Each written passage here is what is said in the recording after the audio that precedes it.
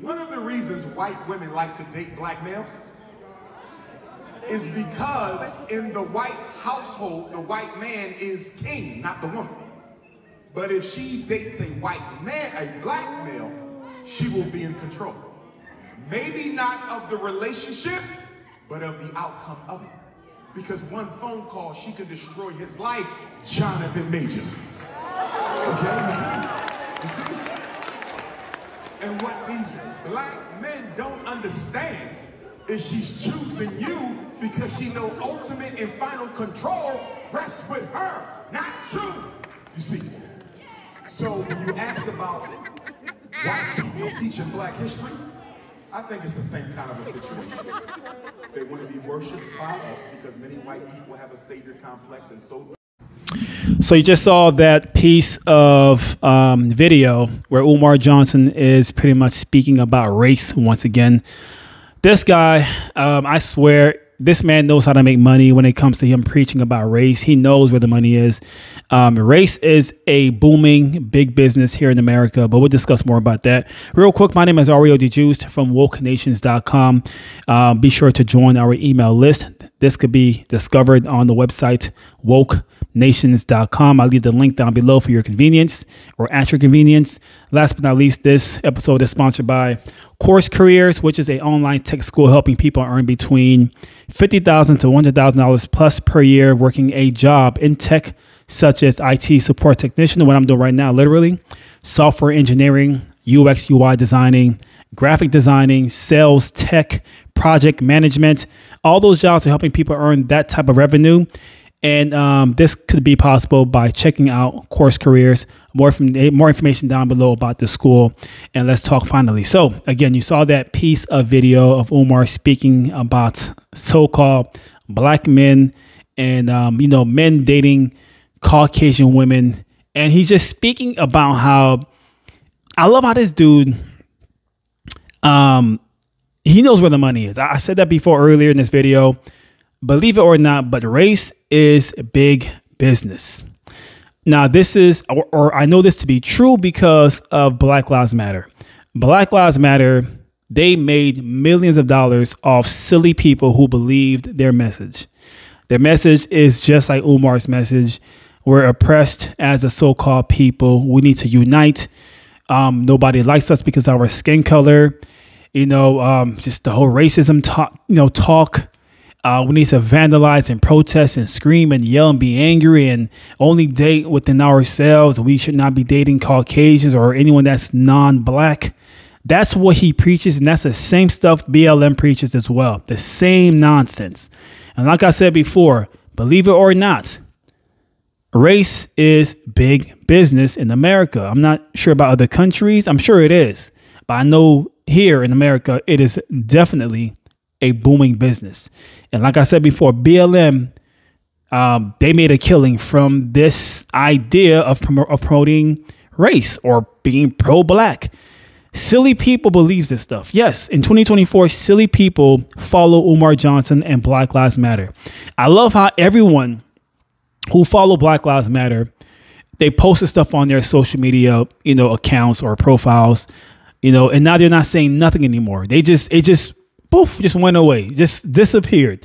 BLM just disappeared along with their cheerleaders. Everyone, maybe you're one of them too. The cheerleaders, they just stopped talking. No more BLM topics. No more. It just vanished, right? You got played. You got finessed again by the same people who look just like you. The same people who look just like you took your money and played your ass. And Umar is doing the same exact thing. Same exact practice or, talking points. I live downtown here, so it's going to be kind of noisy. A lot of traffic. But anyway, yeah, you got finessed. And guess what? It's going to keep happening to you. It's going to keep happening. People who look just like you are going to always keep finding a way to make you give them money and have you be emotional because you love hearing this topic about race and the whole so-called black and white talk. That's all Umar has to do, and you will believe his butt up and down. That's all they have to do because of how loud he speaks, how how confident he seems. You know, he has degrees and he's educated and he has nappy hair and wears dashikis and just talks really fast. Man, look, it's the oldest trick in the book. And it works, sadly, in 2024 on a lot of people still, because you keep giving this man money. Now, I don't care if you give him money. That's not my business. This whole video is to show you that Umar knows exactly where he knows where the money is, just like BLM. My point of this video is to show you that race is a big business, whether you like it or not. Even the whole thing with Beyonce in the country song that she just put out. Now, I'm not bashing Beyonce, not at all, you know, but I'm just, again, painting this picture of showing you that race is a business, and that's exactly how you should look at it. But back to Beyonce, her song, this country song that she released, it had people talking because, oh, country stations, which is so-called Caucasian stations, a lot of air quotes, excuse me, but a lot of these stations were not playing Beyonce's music, right? And it just stirred up this whole race topic about she's a black woman and, oh, they're being racist. They're not letting her play her music because these are, you know, race, all this stuff, right? So the moment I heard about this, I already knew what the game was, right? Now, let me inform you on something real quick. Again, business. What does Beyonce have to do with this topic? A lot. Beyonce and her team knows how to promote her music and finesse people like you, because that's exactly what's going to happen. How did they finesse you with this country song from Beyonce? Easy. Simple. All they have to do is play the race card and it will have you going crazy, angry. Oh, we are oppressed. Oh, nobody likes us. This is discrimination. Oh, this topic. It's a PR stunt. It is a PR stunt. Let me explain. They found a way to finesse you again by pretending this is another racist situation. Oh, she's a black woman. She's a black person. They're not being fair because she's black. That's why they won't play her song on the radio, because she's a black woman and all this crap. Now, when you heard that story or just that headline, you went crazy. Oh, we should protest. We should go crazy and blah, blah, blah, blah, blah. The song got famous because of you. Not like you can't stop talking about the fact that it wasn't being played because it's Beyonce, a so-called black person. They made this whole race thing where now the song is so popular because you can't stop talking about not just the song, but Beyonce and her being, you know, like it's not fair because she's dark skinned or whatever. And the song's not being played. And people are like, oh, because, you know, it's a country song. It has all the elements of a country song. It should be played on the country station, which is true. But because they know how to finesse you with the PR stunt to get you talking, get people talking about the song, it's good press. It's marketing. It's genius strategy because it runs off you becoming emotional again. That's all they have to do is play the race card and you'll become emotional. So now the song is not being played. You're angry. You're mad, you know, and now the song is popular because of that reason alone, the whole race thing. Now it's no one, people can't stop talking about Beyonce because of that situation alone. It's PR, it's marketing, and it works. All they have to do is finesse you by playing the race card and you will always become emotional, which means you'll give them money some kind of way or fashion. Now, how did you give Beyonce money? Easy. Now you know the song, you went to listen to it, you probably like it. Easy. That's how they promoted the song to you with a race situation. Easiest trick in the book, or oldest trick in the book, should I say. And Umar is doing the same exact thing for years. Black Lives Matter is doing this, or has done. I haven't heard from these people in some years now, really. They just vanished. But it's the oldest trick in the book. It even works on Caucasians. It does. It works on everybody because race is a business. That's all they have to do is play the race card and have people. It will have people like you constantly becoming victims of being. No, well, let me take that away, or just say that again. You're not a victim. You're just getting played. You're not a critical thinker. Basically, you don't know how to think for yourself. And it's not me trying to bash you. I'm just showing you that this is exactly what kind of person you are. You are not a thinker. You need some other source, Umar, BLM or some type of source that keep playing a race card on you to think for you. What am I talking about? Umar is your leader. Umar tells you to be angry, you to feel like you're oppressed because your skin color, and he plays this whole race thing. He talks about the history and you know how so-called black men are. They dislike themselves, right? They hate themselves because you're not dating a so-called black woman. This is all BS. It's act. Umar cares nothing about black people. Nothing. Umar cares about your money. And he knows exactly how to do that by playing the race card with you over and over because it sounds real. Again, the loud speaking, the fast talking, like he has like a degree. He wears the whole dashiki, African stuff, Pan-Africanism, pro-black. I get it. It's an act and it works, sadly. It's you getting finessed. It's all rigged. It's not real. Umar doesn't care anything about me being married to a Caucasian woman. He doesn't care about that. He doesn't. I know he doesn't, but he knows this is what he has to keep pumping out this type of talk because that's how he makes his money. That's who pays him to go on these talks and keep preaching this stuff. They don't want to hear him saying something about Caucasian or our friends and we should unite. No, they want to hear the whole pro-black stuff. And Umar knows that's what he has to keep giving them because they're paying him to be this person. And it's a big booming business.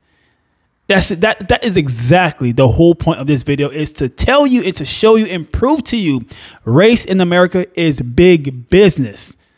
That's how they always will keep people like you, whether you're so-called black, white, Hispanic, keep you people being finessed over and over again because you are emotional and you're not a thinker.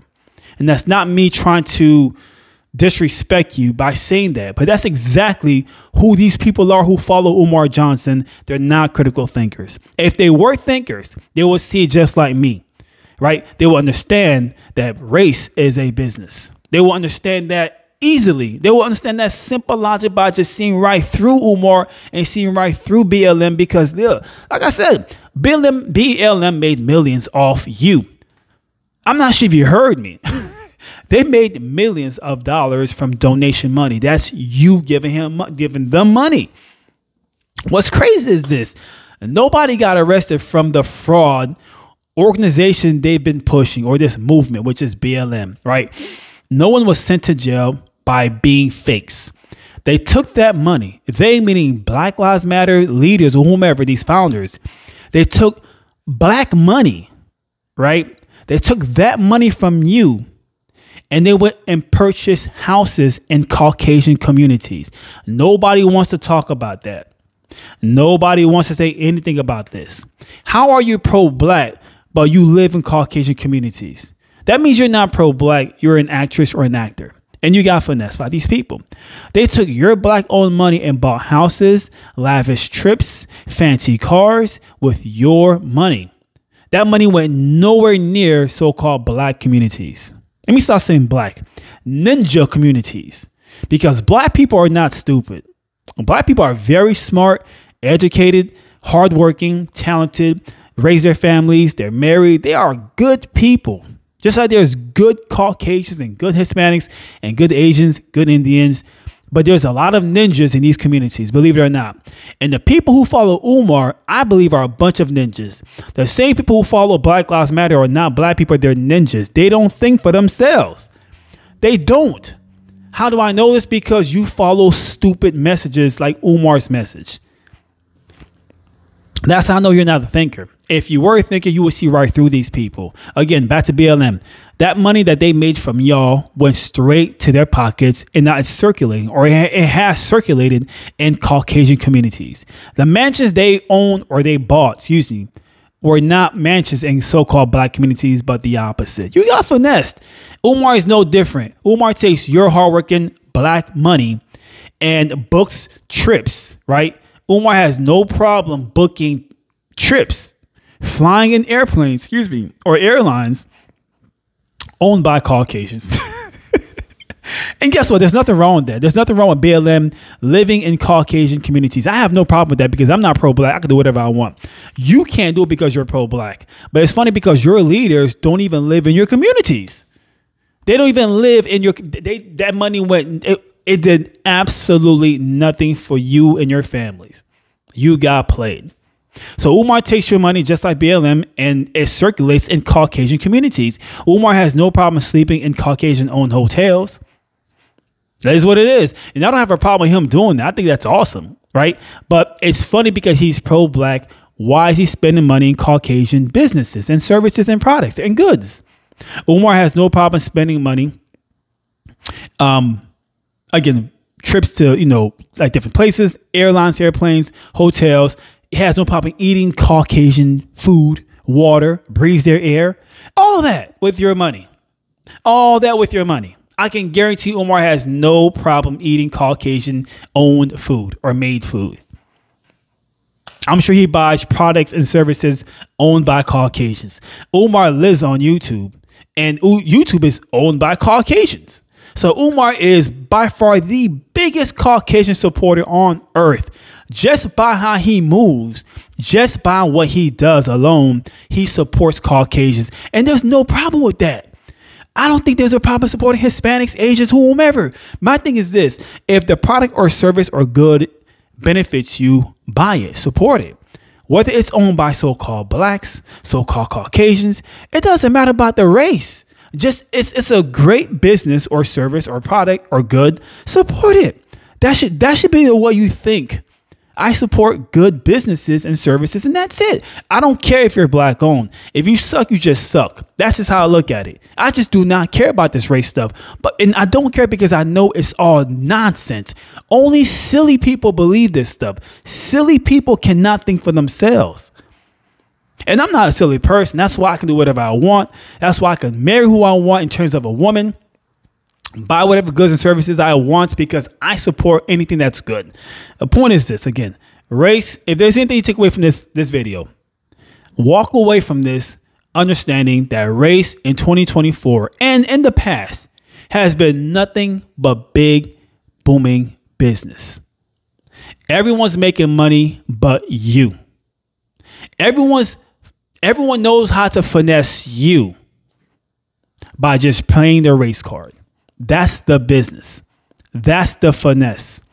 And that's the part that sadly some people cannot seem to comprehend in 2024. All these pro-black leaders are nothing but actors and actresses. They care nothing about so-called black people. Believe me. And to me, listen, I don't think they're doing anything wrong besides finessing you, because if they want to support Caucasians, I think they have all the right to do so. Why not? You can date who you want because you have a preference. That's exactly what it is. That's all it is. Some people prefer dating someone that's lighter, darker. Some people prefer a person or people that's taller or short, wide, whatever. You get my point. It's just a preference. It has nothing to do with the race. But because it's profitable to keep preaching black men should marry so-called black women because if they don't do it, they hate themselves. I mean, when you hear that, you instantly want to hear what this person or people are talking about. That's crazy to say. That's like clickbait. You want to hear what is this person talking about.